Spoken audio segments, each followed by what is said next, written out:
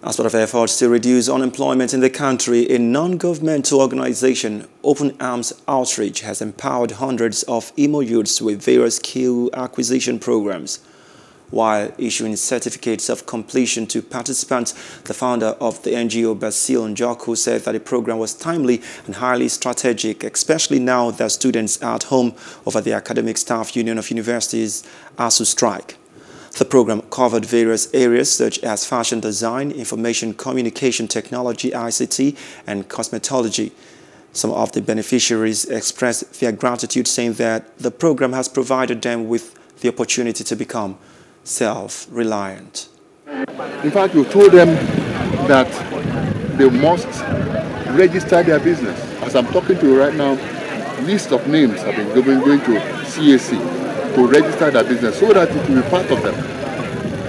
So that it will be part of them. When they register it, because when a child is born, you need to give that child a name. If after training, they don't go to register their name, or they've made a mockery of what they learned. And so it's good. I advise anybody who has gotten involved in any skill to register it, to have a name. So our government, we all know this. We all know this without missing words. They have refused to burn the bridge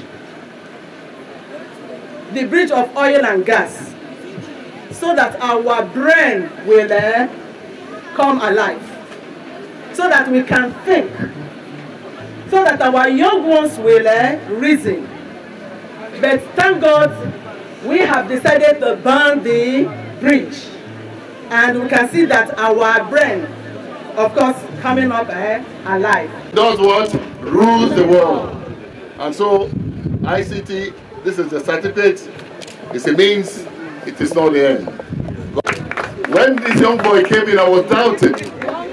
But when the boy came in, he mesmerized everybody. Since I've been here for a few weeks now, I've learned a lot.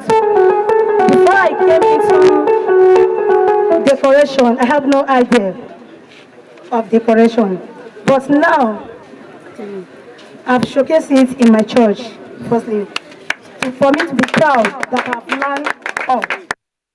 Hello, hope you enjoyed the news. Please do subscribe to our YouTube channel and don't forget to hit the notification button so you get notified about fresh news updates.